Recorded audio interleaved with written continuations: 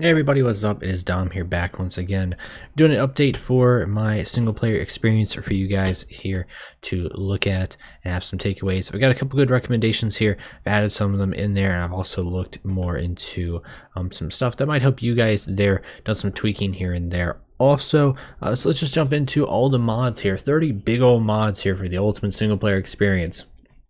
Starting off, we have CB_A3. You gotta have it for everything. It's just a must have.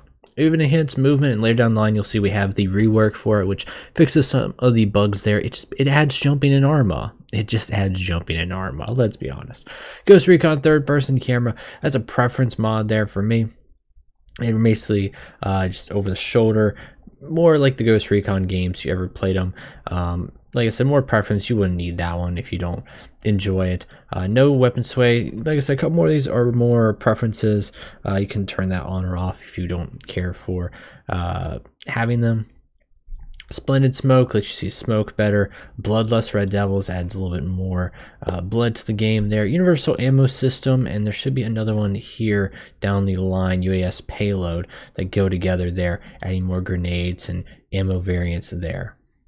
Improved melee system adds melee to the game. It's great. It's fantastic. Atlas hit markers adds the Call of Duty style hit markers with the little ping whenever you get the kill confirmed. Remove stamina, some more, like I said, with the preferences there. Alternative running goes perfect with the remove stamina and the weapon sway, as I had before, because it adds like a triple time. It adds that Call of Duty Warzone run. It's an extreme run. It's great whenever you want to run over a kilometer. Project Infinite Inspect Weapon is great to see, kind of look all around your weapon. Ragdoll on Command, I love this one in GTA 5 when you just throw yourself on the ground. I thought it was a fun one there to add in there. Zeus Enhance tweaks some of the Zeus things there for you guys. Lamb's Danger and Lamb Suppression helps to make the AI smarter when it comes to dealing with buildings and suppressing fire on them. Freestyle Crash Landing adds a way to survive the crashes, not necessarily just splatter your dead instantly, but have a chance to be revived. Fluid incremental door opening, this is a great recommendation I've gotten, where you can just slightly peek, open the doors. I hadn't used this in a long time, but I've been using it a lot more since testing this out for the last couple of days, and I love it. It's great. GUI Squad Radar, the thing you can just turn on or off.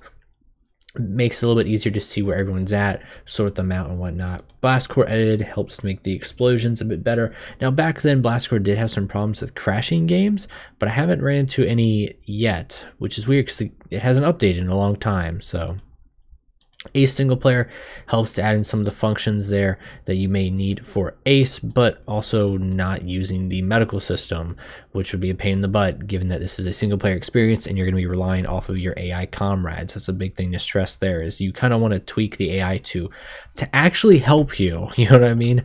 So advanced repelling makes it so you don't just fall when repelling. I've been there, done that. Advanced towing, I've had use a bunch, especially in like liberation missions.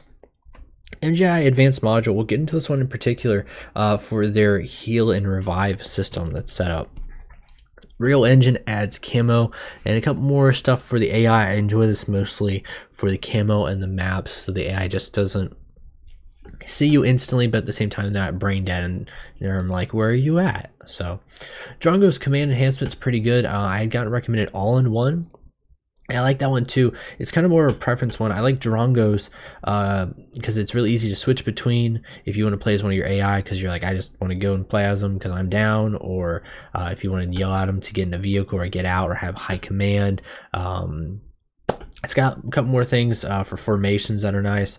A lot of really cool things there that you can mess around with Drongo's command enhancement. And Drongo's map population, this one's more preference for me for just going in and quickly creating a mission with just anything. I think it's just as good as the MCC sandbox. I kind of glimpsed over that one.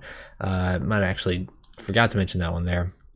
And just a quicker way to get into Zeus there, especially if you're in multiplayer. I will say that if you do transfer this over to multiplayer, it does work. So let's jump in here and let's go check out some stuff, everybody. How about that? So by using the real engine in Arma 3, this is like the closest I've ever gotten to the AI here without them like actually spotting me. Now I imagine once I get a little too close or comfort like right up on their face, he's eventually gonna see me and freak out. So, but I might be able actually to pop that guy, and then yeah, they're all gonna get angry there. Next we'll go into MGI here in the enhanced modules, and we'll go and put down the heal and revive module here.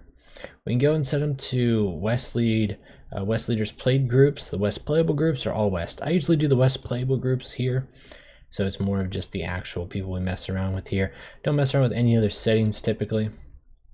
And what I'll do is I'll add an attribute here and make sure they're all playable, just to make sure it goes there. And then we'll see what happens after we take a little bit of damage here. So after dinging one of our buddies here, we can see that he's knocked out, and in my opinion this is one of the better revive setups here, because it's more about, I guess you would say, not getting insta-killed, which is nice, in my opinion at least. I mean, some people might enjoy that, but it kind of tweaks that setting there of not getting insta-killed. You can change it mission to mission or situation to situation, but I in particular, for my single player scenarios, I want the AI to actually be able to go and help me when I get down, which I will show here. I'll go and pop down some enemies that are going to go and rip me up real quick. Hopefully they'll ding me. Is he going to shoot me in particular, or is he going to shoot everybody else but me? Probably. Alright, there we go. So he got me. And I think he got one of my friends too. So you can see that I'm knocked out. I'm not dead though. And that my friend Obendo actually come and prioritize healing me here in a second. So there, I think, yeah, he's healing this guy. It's got a bit of a range on the heal. I'm not too crazy about that in particular though. So yeah, if I hit the Windows key also, this is going to open up that Drongo's I believe it's like combat enhancement. Let's see, Drongo's command enhancement here. You can see I can switch to playing as one of the other AIs. Tells me a bit about the equipment there for them.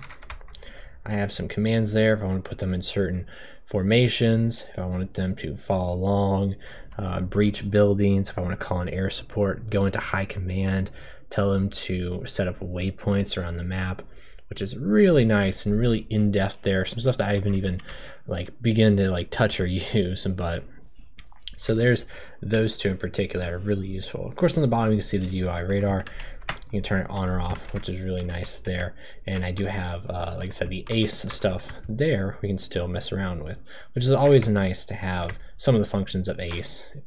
You know, but in particular, the ACE medical for single player isn't always the best, so to say, but everything else, you know, is very much enjoyable and kind of needed in Arma, but the medical can be a little rough for single player experiences there. For those that haven't seen it, if you double tap shift there, you'll be able to do this crazy fast enhanced run there. But all in all, that's just a small little showcase here for you guys. I will have a link down below to a mod collection for you guys to check out with all the mods there, and hopefully an HTML link that you can also import there. If you guys have any more recommendations or any problems there along the way, leave them down in the comments below, and we'll figure them out for you guys. Till then, keep it safe everyone. Peace out.